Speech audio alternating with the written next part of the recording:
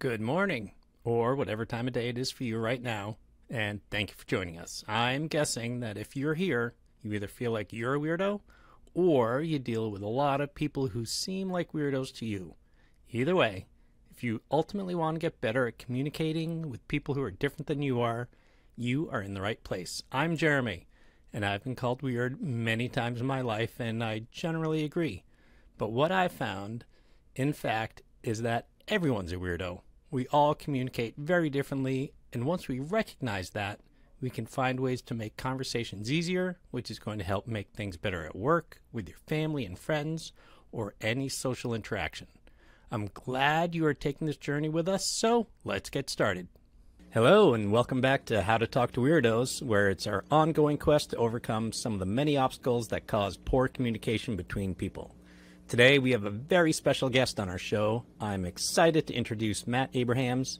Matt is a leading expert in communication. He's a lecturer at Stanford University School of Business. He's a keynote speaker and a communication consultant.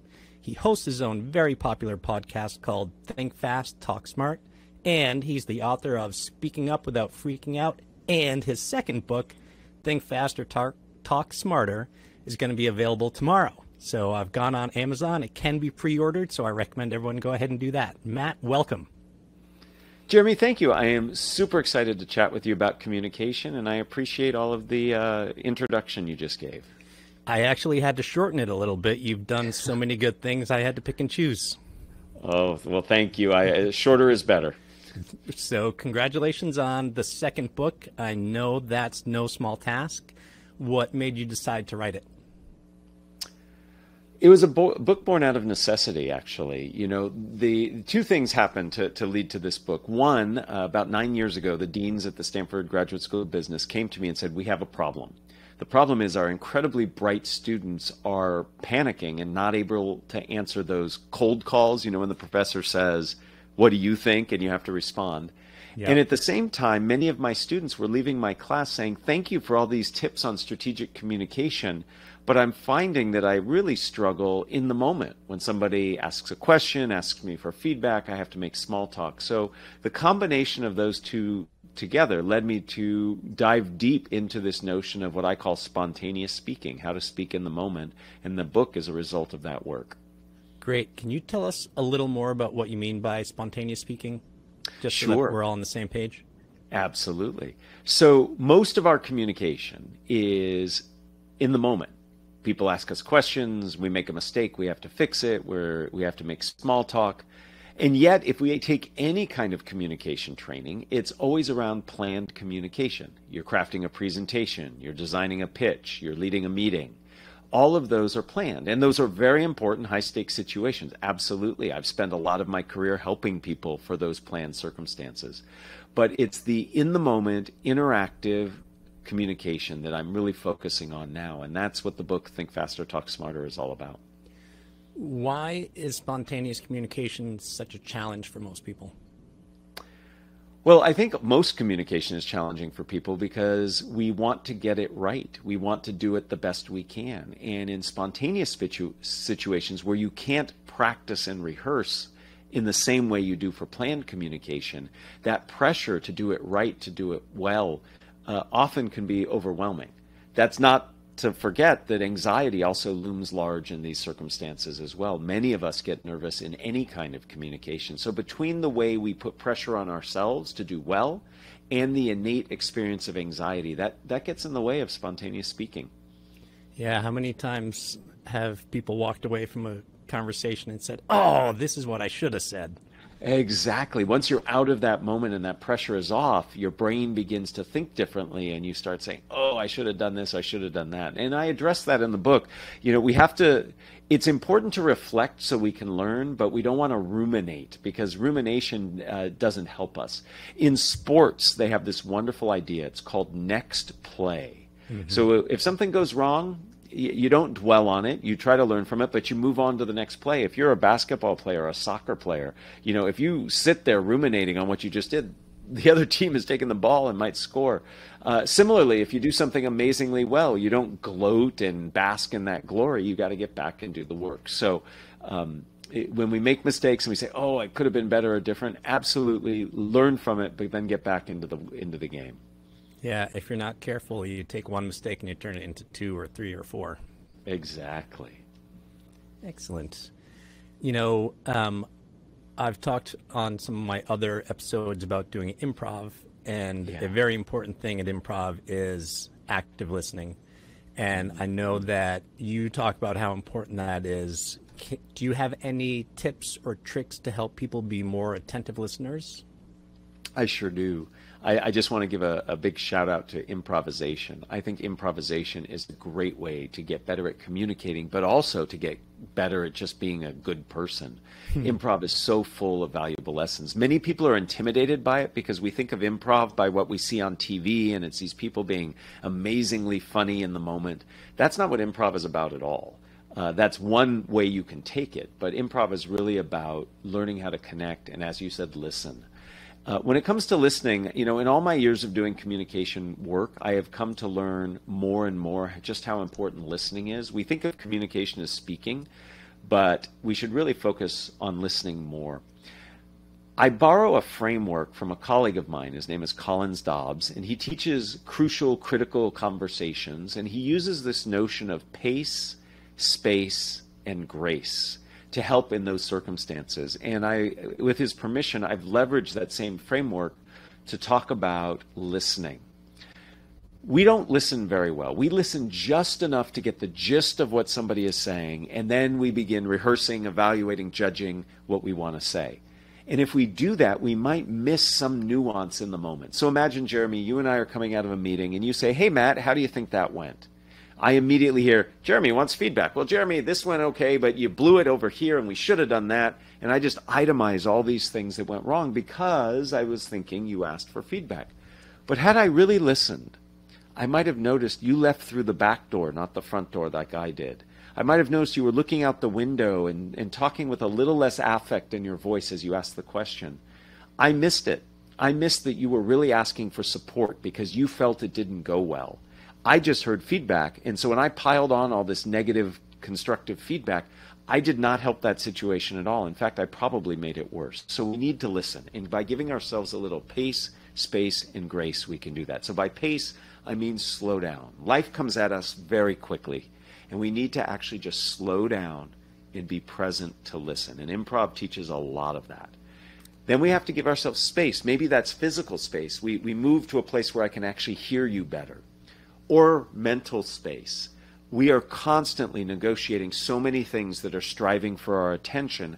I have to allocate this mental space to really listen to what you're saying.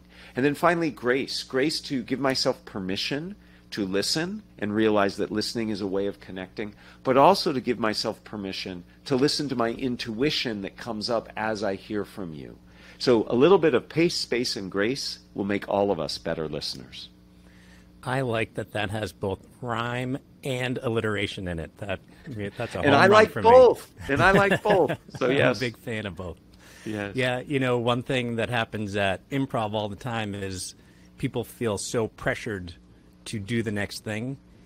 And when you watch people who are really good at it, there are pauses in there, and pauses are okay. It's all right to have some quiet downtime in between. One of my favorite sayings from improv, everybody knows yes and, right? But one of my favorite sayings from improv is, don't just do something, stand there. I love it, right? Yeah. It's that notion of sometimes the most important thing you can do is nothing and just be present and listen. Right. I like it. And yeah, that's the case in art too. Sometimes it's what's not there or the blank spaces that are just so important. I love it. So you are a communications expert, and when people find that out, are there one or two questions that you get over and over again? It's hard for me to hear when people say I'm an expert. I have 2 teenagers and a wife, and they will they will contradict that statement. I am often asked several questions. The 2 most frequent questions I get asked are, 1, what do I do with my hands? Everybody wants to know, what do you do with your hands when you speak? And I say, use them. I'll give you my quick answer to that question. When you're not speaking, make sure your hands are visible but not distracting. So we don't put them in our pockets, we don't put them under the table, we don't futz and fiddle with things. And when you do speak and use your hands, go beyond your shoulders. Many of us, when we get nervous, we gesture in front of our chest. It's defensive. It looks like we're praying. Go beyond your shoulders. And it doesn't have to be very far beyond your shoulders, but just have your hands go a little bit beyond your shoulder. The second question I get has to do with anxiety, and it is, what do I do if I blank out? Everybody is so afraid of blanking out. And in fact, there's some research that says the fear of blanking out increases the likelihood that you will blank out. So there's some things you need. No, that's not good. So two things that I suggest to people to do if you're afraid of blanking out. One is rationalize. Our fear is often irrational when it comes to blanking out. So I have people ask themselves two questions. For the next communication I'm doing, what is the likelihood that I will blank out on a scale of 0 to 100? 100% I will absolutely blank out. 0% no way I'll blank out. Most people, if they're honest with themselves, will come in around 20%. They'll say, there's a 20% chance I'll blank out. And I encourage them to realize that means there's an 80% chance that you won't. Those are some good odds. And then the second question I ask is, if you were to blank out, what is the worst thing that would happen for you? And people itemize, I'd be embarrassed, it would be awkward, it might be affect my career in the short term.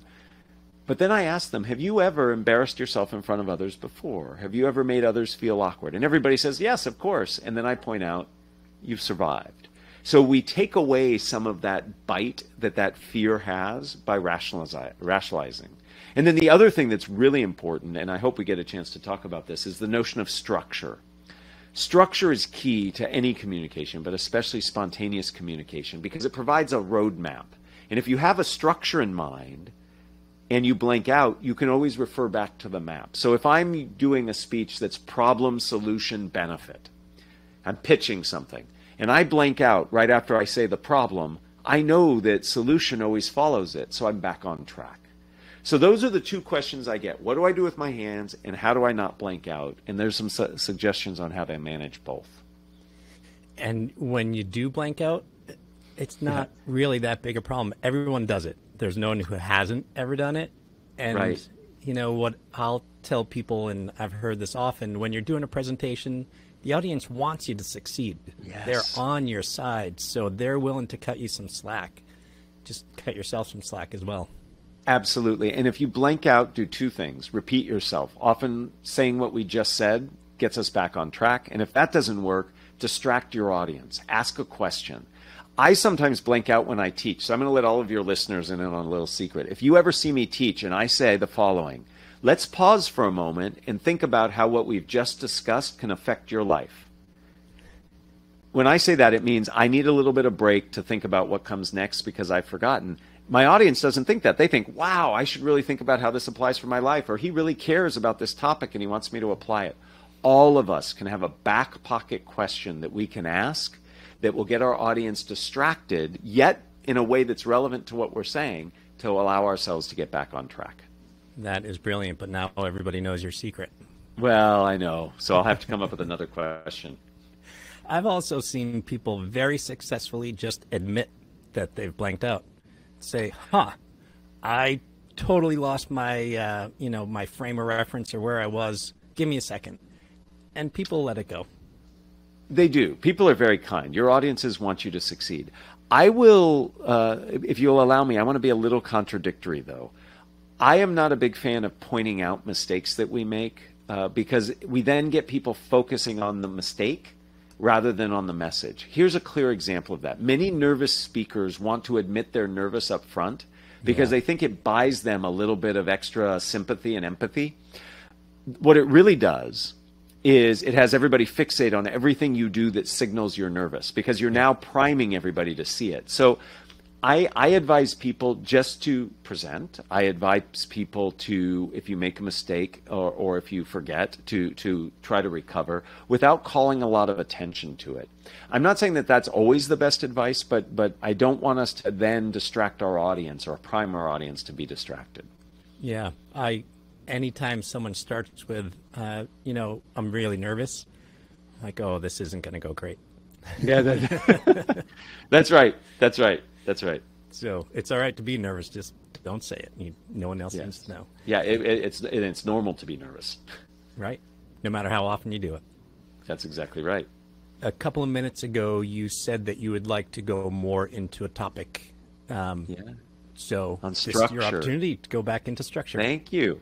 Yeah, so when it comes to spontaneous speaking, I've devised a 6-step methodology that really abstracts to two things. We've got to focus on mindset and message. And when it comes to message, we really need to structure our communication. And by structure, I mean simply a logical connection of ideas.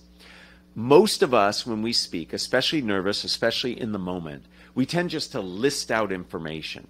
Our brains are not wired for lists. We can't remember many things. You know, in presentations, people put lots of bullet points. Bullets kill. Don't kill your audience with bullet points. Rather, structure information in a meaningful way. Structure implies a beginning, a middle, and an end. Our brains are wired for input of structure. In fact, long-term memory is also called episodic memory, episodes, beginning, middle, end. So if you can become comfortable with certain structures, then it helps you when you have to speak. A structure is like a map, or sometimes I'll say like a recipe. I can be a good cook if I have a good recipe, right? If I'm left on my own, I'm not such a great cook. So there's several structures that you can use. And in the second part of the new book, Think Faster, Talk Smarter, I list 6 different situations that many of us find ourselves in, small talk, apologizing, etc., and give structures that can be used to help you in those. So let me give you an example. I've already talked about problem, solution, benefit. Imagine that you are in a circumstance where you have to give some feedback. Somebody asks you for feedback.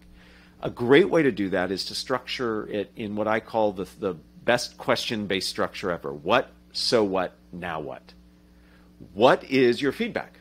So what is why is it's important, and now what is what you'd like somebody to do next? So imagine you ask me for feedback. I might say, hey, the meeting went great, except when you talked about the implementation plan. You spoke quickly and did not give a lot of details. That's the what. When you speak quickly without details, people think you're not as prepared.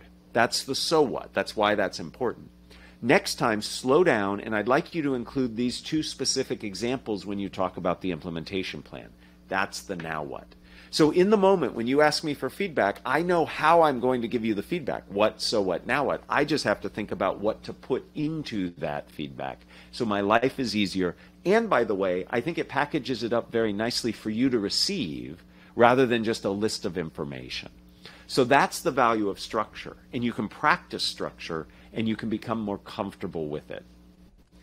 I like that it gives you something to do, not just information, but this next steps to take. That's always helpful. Exactly. That's right. So a common one, which maybe people will be interested in hearing, is, I've been at celebrations, whether it's a birthday or a dinner for someone congratulating them, and they are spontaneously asked to, why don't you just say a few words? Thinking that, it's a great thing for them that they get to say a few words, and it rarely looks like they're enjoying it, and it rarely goes well. Do you have a structure for that? Yes. So if you're asked to give a toast or a tribute, I have a structure that's called WHAT, W-H-A-T, what. So first is, the W is, why are we all here? Right? So you comment on the occasion. Maybe it's a new product release and you're celebrating it. Maybe it's somebody's quinceañera, bar mitzvah, wedding, something of that nature. So you explain why we're all here. Then the H of what is, how are you connected? In some circumstances, people know you're the senior leader of the team. You don't have to say, we're here to celebrate the launch of our new product, and I'm the director of everybody knows that. But if you're at a wedding, for example, people might not know that you're the best man or you've known the bride for 20 years. So how are you connected to the event? And then you give an anecdote or 2. That's what the A stands for. Tell a quick story or 2. Emphasis on quick. We've all been part of toasts and tributes that went on too long. The anecdote should be applicable to everybody. Remember, it's a toast and tribute, not a roast. And then the final part, the T, is some kind of gratitude, thanking, or toasting that you do in the moment. So there has to be a conclusion. I don't know about you, Jeremy, but I have seen a number of toasts where people don't know how to end, and it just kind of like keeps going on, and then it's like, okay, great, thanks. So have a prepared or a thoughtful way to end. So what? Why are we here? How are you connected? Anecdote or 2, and then some kind of toast or tribute to end. Yeah, that end is so important in presentations.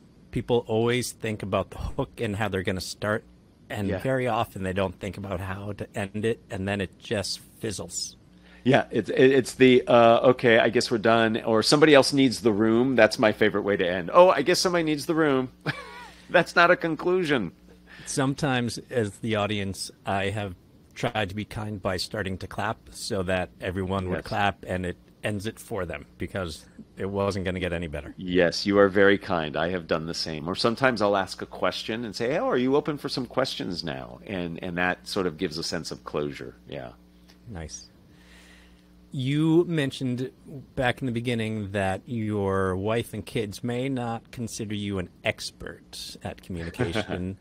Are there some things that in this journey have been particularly helpful for you that maybe you struggled with when you were younger and then through the research has really helped you personally? Thank you for that question. I have never been asked that question that way, and I really appreciate it. I'm going to share a few things with you. One, slowing down, and I still struggle with this. I am a very fast thinker, and that is helpful in many ways. But it also means I miss nuance and I make assumptions. And so one of the things that I have worked on and continue to work on is slowing down, being present. And that's why I think I gravitate towards improv. I do a lot of martial arts. These are all things that force me to be present. I'm trying to learn to play the guitar. So that's one thing. The other thing that I learned earlier in my career, before I came back to academics and teach, I ran organizations. I was a leader of learning and development, had lots of people reporting to me. And very early on in my career, I just wanted to be liked. I wanted everybody to like me. And that led me to be taken advantage of, to take on more work than I should, not to delegate. And so something I learned early that was really helpful for me personally and my communication was to put a priority on being respected and trusted rather than being liked. And it turns out if people respect you and trust you, they often will like you. But just because they like you doesn't mean they respect and trust you. So those were two big lessons that I've learned. I'm still working on the being present one for sure. I coach a lot of new managers, and one thing I will tell them is if your employees don't like you, they will be much happier if they know what to expect. If Yes. you are consistent and they respect what you have to say, even if they don't like it, they are much happier than if they like you, but you're inconsistent and they don't know what's coming next. I love that advice. Very wise. I will tell you one thing that I struggle with still, and maybe you Sure. can help me out with it. Huh. I talk slower than a lot of other people, and I don't talk as much. So if I'm in a group setting, everybody tends to start talking before the last person's done, which I really don't like to do. And so I have a really hard time wedging my way in there. And then sometimes I'll be talking. I won't be done yet, but I'll pause, and then someone will jump in. So how can I better navigate that? So there are two sides of that equation, and let me address both. And I actually, what you do, being thoughtful and letting people finish, is really a gift. And it invites people to say more than they might normally if you give that little pause before you respond. So it's not all bad by any means. Wedging your way into a conversation is hard. There are a couple ways I advise people do it. One is to lead with a question. So if people are all talking and you want to get your voice heard, lead with a question. How are we going to deal with cost? What does this mean for the bottom line? By starting with a question while in the midst of a conversation, it gives you permission to continue your thought. Second, lead with an emotion. I'm concerned about that. Or that excites me. That again gives you permission to continue. And then third, this is perhaps one of the most valuable communication skills from my perspective, is paraphrasing. If you can extract something of value that others have been talking about and you name it, that's your entry point into the conversation. So you might say, implementing is really important. And in fact, my thoughts are this. So they had just been talking about the implementation plan or the challenges. So you start, one way is questioning, One way is leading with emotion. Another way is leading through paraphrasing. So that's how you can get your voice heard. Maintaining the floor while speaking so others don't jump in. Interestingly, I interviewed on my podcast, Think Fast, Talk Smart, a woman who is a neurolinguist. And we talked about filler words, ums and uhs, why do we do them? I've always been of the mind we should get rid of them. She actually convinced me they serve many purposes, and one of them is to maintain the floor. I'm not saying you should say as you're beginning to think of what's saying next, but what it tells us is there are ways that we can signal we're not done when we want to keep talking. And we can do those verbally by saying something. We could literally say, hold on a sec, there's more I'd like to say. Or we could do a filler word.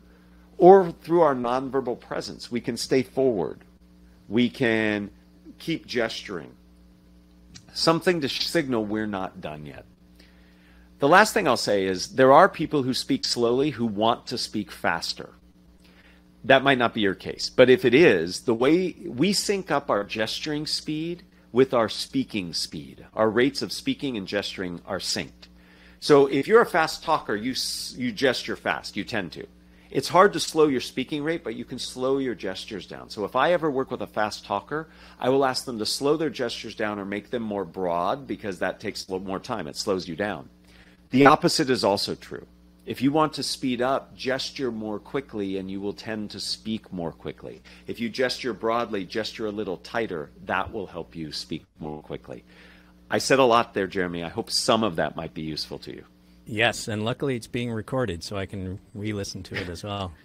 Yes. I will tell you that honestly, if I'm in a conversation and there are people I know and I can't get a word in, I raise my hand and it makes everyone laugh at me. But they're like, Jeremy's got next. I'm like, great. Yeah. And then I'll just go. No, it's great. It's like shouting shotgun before you get in a car, right? It puts you in that first seat. So I love that you do that. Now, the key point that you said there is it's people you know. It would be a little off-putting, perhaps, if you did that with people you didn't know. Right. And going back to talking about silence and getting people to say more than they might have otherwise, my mother was a master at that. I'm the youngest of 10 kids, so she learned. Oh, my goodness. Yeah. She learned how to get the information that she wanted out of us. And she would ask a question, and we would answer it.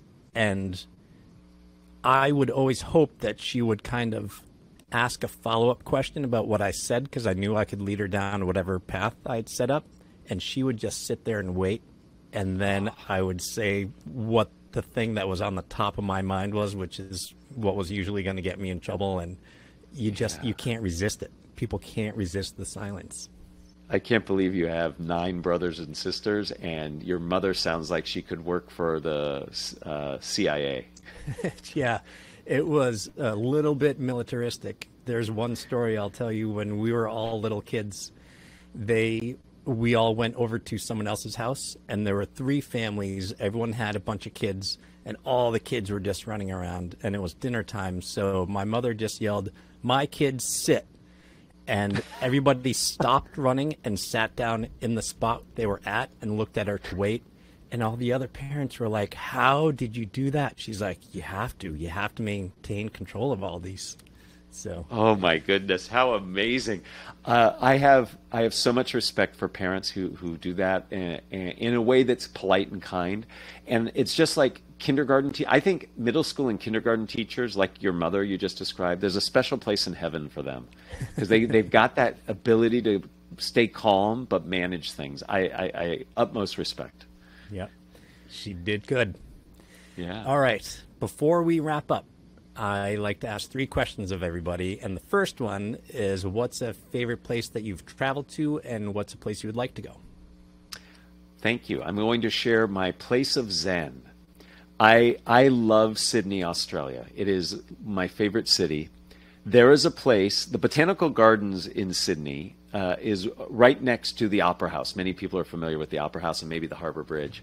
In the Botanical Gardens, there is a tree. It is a gnarly old tree. I love it. It's beautiful. I will stare at it, and then I will turn around, and I will see the Sydney Opera House and the Harbour Bridge, and at sunrise or sunset, it is exquisite. So that is my favorite place in the world to visit. I do not get there enough. A place I would like to visit, I have always wanted to go to Portugal. I've never been. I've heard people who have gone. I hear it has some similarities to California, where I'm from, and I've just always wanted to visit Portugal. I have heard so many good things about Portugal. I'm in Rhode Island, and there are a lot of Portuguese people here, so I know a lot of people who go back there regularly. So Yeah. I do highly recommend it. Who is a person who you think's a great communicator, and it could be someone in your personal life or a public figure? There is a woman, her name is Brittany Packnett.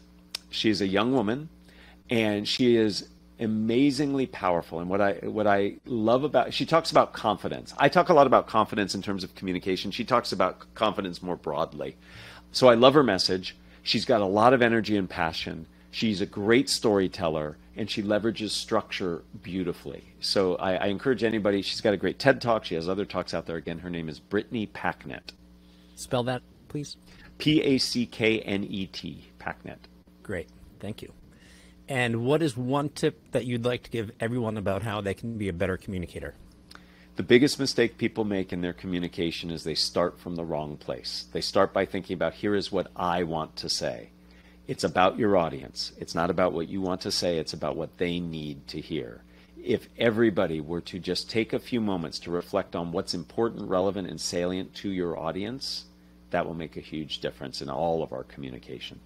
That's a good one. I often ask myself and encourage other people to ask, so what? I just told you good information, but so what? What's it going to do? So that's wonderful. Great. Thank you so much. And how can people learn more about you, find out about your book, or where can they reach out? Thank you for the opportunity to share. I'm a huge user of LinkedIn. If you're on LinkedIn, please make a connection to me.